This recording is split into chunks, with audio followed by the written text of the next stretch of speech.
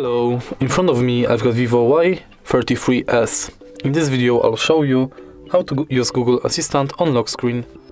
In the beginning, enter Google app, tap button in the right corner and go to settings. Now enter Google Assistant, voice match and enable this function.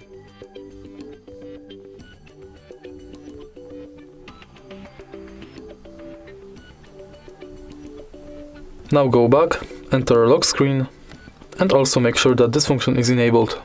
Now you can lock the screen and simply say, "Hey Google,